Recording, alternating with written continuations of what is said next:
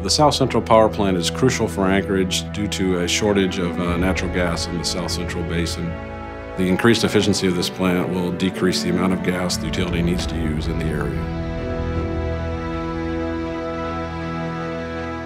The clients were Chugach Electric Association and Municipal Light Power in Anchorage, Alaska. The client was looking for a plant that would improve efficiency in the system and lower emissions, be greener.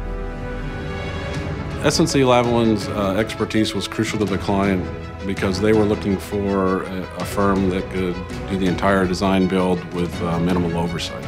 So we brought the technical expertise to the table to develop a very efficient plant which was environmentally friendly for Alaska. SNC-Lavalin provided an all-star project team.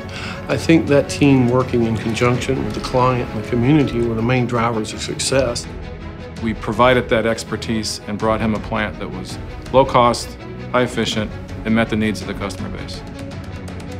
Unlike grids in North America, where if you have a grid failure, you can wheel power in, Anchorage is more like an island. If they have a grid problem, it could result in power shortages to their customer base. The plant is designed to have 2 operators on site at all times. It's a very highly automated plant with a state-of-the-art distributed control system. We received Power Magazine's Top Plant Award basically because of the overall cost of the project was driven down by the efficiency of the power production. The project was delivered ahead of schedule and under budget. The facility was capable of putting out 200 megawatts. The budget was $370 million, and we peaked at about 400 men. We now have a more reliable power generation in the area. We're using less gas to generate that power, which then translates into fewer air emissions. It was a great success financially, both for the client and SNC-Lavalin.